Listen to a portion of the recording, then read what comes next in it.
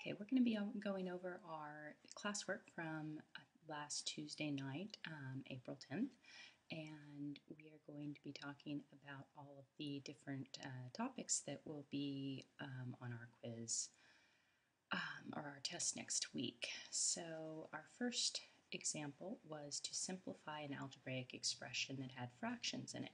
Now when we have a fraction in an algebraic expression, we cannot clear it. Expressions cannot be cleared, they can only be simplified.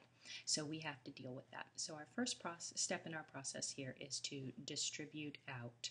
So we have 5/6 times x, and then minus and 5/6 times 3/4. Now if you need to take this to a separate place and do this, you probably should do that in order to make sure that you're doing it correctly, because we don't want to just multiply straight across. Remember, it's better if we can see that we have some canceling involved. So taking out that common factor of a 3 gives us, instead of 15/24, gives us 5/8, and then minus our 1/6, and then plus our 7/2. And now once we have everything simplified down into terms, then we can combine the like terms. So we have like terms here and here, and we have like terms here and here. So now again, taking to a different place, you might want to go and do the two problems that you have that are fraction problems. I need to add 5/6, then I need to add 7/2.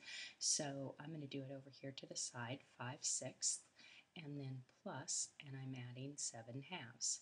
So in order to add these, I have to have a common denominator, which is of course 6. So 3 times 2 gives me 6. So 3 times 7 is going to give me my new numerator of 21. And now I can add these. So I have 5 plus 21, which is 26. Now I don't want to leave it that way. I want to reduce it. So I have a common factor of 2 in there. So I'm going to reduce those by dividing out that common factor of 2.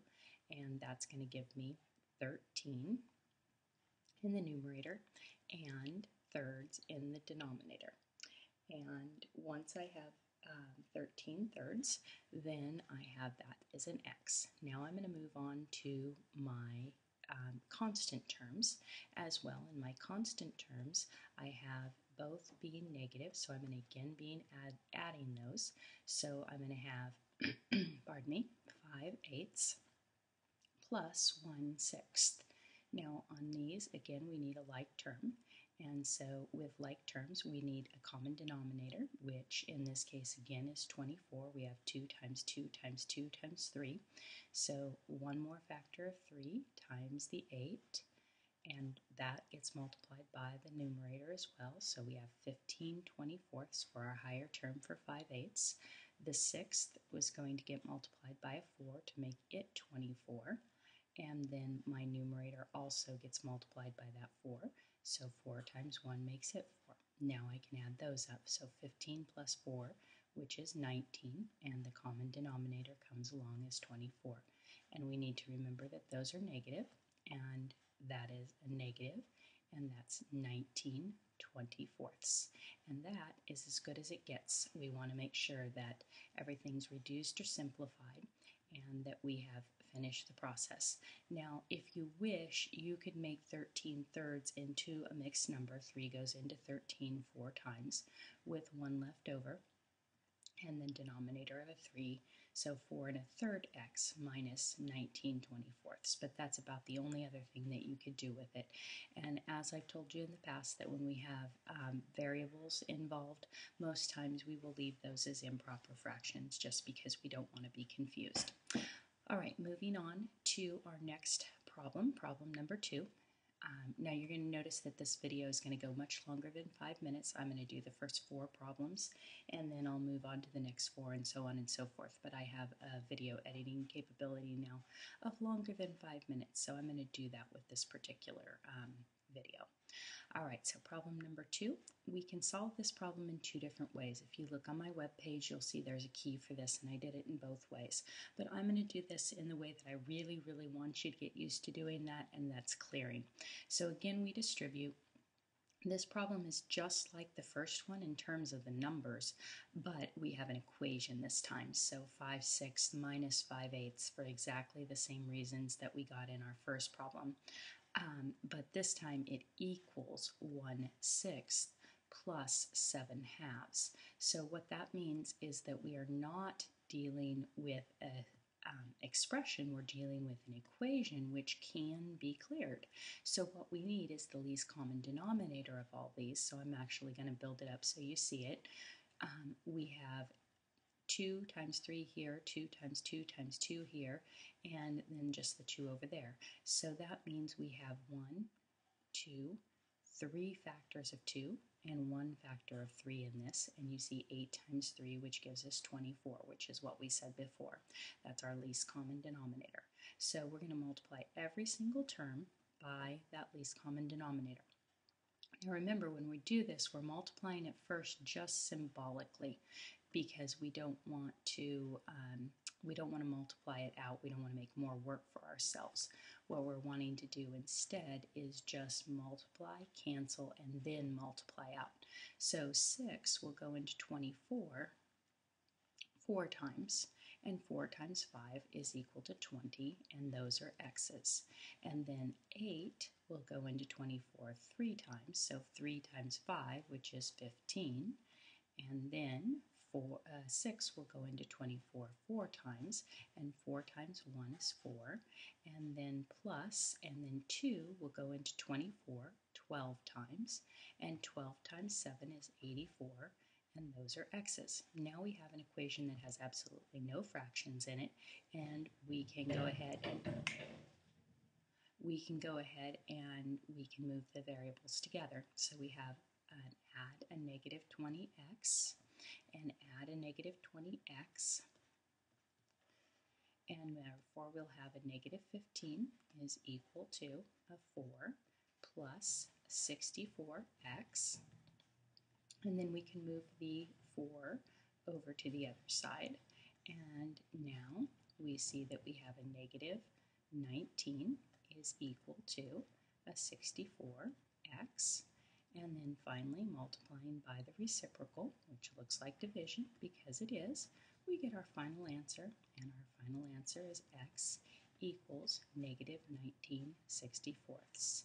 Now hopefully you remember the little lesson that I gave you on your calculator the other night in class so you could see if that was the solution indeed. And when you do check that, you will find that that is the solution. Okay, moving on to problem number 3. Problem number 3, we have a word problem that involves a geometry problem with some translation. So the first thing I'm going to do here is I'm going to draw a picture. So this is the perimeter of a room, so I need a rectangle for the room. And the perimeter of that room, we're going to take in, and we're going to fill in our prior information that the perimeter is equal to 2 times the length plus 2 times the width. And we're told that that perimeter is 44 meters. And now, once we have that, then we go on further, and it says if the length of the room is 6 meters less than 3 times the width, what is the width of the room? So we're talking about the length of the room and the width of the room. And it says the length of the room is 6 meters less than 3 times the width. Well, this is one of those translation problems from the very beginning of class. Now we're going to write this in words and phrases and mathematical operators and numbers. So we have the length is equal to, right, the length is 6 meters less, subtract 6, than 3 times is 3 fifths. Now, that leaves us with only one thing unknown. And that one thing that we know nothing about is W over here. And so I'm going to call this W over here the width, and I'm going to give it a variable besides W because I think it's confusing for students to just use the W because it's not really ending up to be substitution. Now, there's one substitution problem here to make an expression for the length in terms of our variable. So we put in that x as a substitution, an evaluation, and now we have that an expression for the length is 3x minus 6. Now we also have this formula, 2L plus 2W is equal to 44. That's a formula, right? And we can evaluate that formula when L is equal to 3x minus 6, right? This is the value that we can put right in there. And when the width at W is equal to x. So I have 2 times 3x minus 6 plus 2 times x equals 44. And then I simplify and solve because that's an algebraic equation. So distribute 6x minus 12 plus 2x equals 44. And finally, simplify on the left over here. 6 and 2 make 8x minus 12 equals 44. And then add 12 to both sides. And 8x, therefore, is equal to 56. And finally, multiply by the reciprocal. And now we see that x is equal to 7. So we can answer our question here. We say that the width is 7, and we don't want to forget units. These are meters, so 7 meters, and that's our final answer. Okay, moving on to problem number 4. Problem number 4, we have a solving a formula for one of the variables, and this has given you special instructions. It says that we want to try to clear this first. Now, you can do two things to clear it. You could do a distributive property first and then clear it from there, which is what I've always recommended to you, for you to do in the past. Or I'm going to show you a little trick here. I'm going to show you a trick to say, okay, let's just take all of this stuff right here and let's call this just a variable. Okay, let's just for a minute just say that was just a single variable because it's a number, right? And that's all a number represents. It's just a variable. So let's just call that 1/2 x for a second.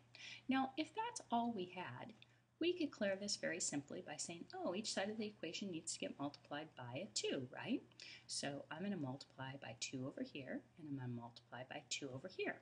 So when I do that, I get 2a is equal to 1 times our x. But this isn't x, right?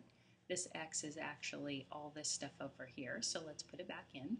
1, I'll make that a fancy one, times h times the sum of b and t. And there you go. And that's what it looks like. And look at that. Now it's cleared. So now we can go through and we can do distributive property because we have to get out that t, right? So we have 2a is equal to, and we have h times b plus h times t, and then we have to undo the addition here, so we'll move the h times b over to the other side by adding its opposite, and I'm going to put in some arrows here so we can kind of see where we're working, and we'll get here.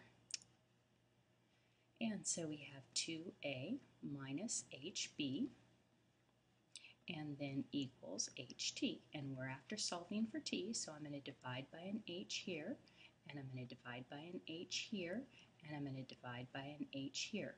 Remember that it says your answer has a sum of terms. So if I just did one big one and divide by h over here, it wouldn't be a sum of terms, would it? It would just be a single term. So I asked for a specific thing, so that's what we're going to do.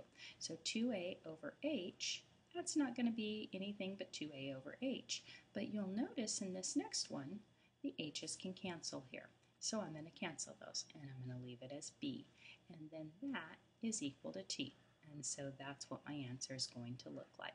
Now, there are many different ways of looking at this, and if we're working on a science problem, in a science problem, what we would want is we would definitely want to have just one single term over here because it's easier to evaluate a formula that's one single term. However, if we're doing this in looking toward our math work where we're looking for the slope-intercept form, which is how we often use this, then it's much better to have a sum of terms. And so I'm trying to have you practice that sum of terms idea that we see most often in our algebra uses. All right, I'll have another video to do the next 4 problems.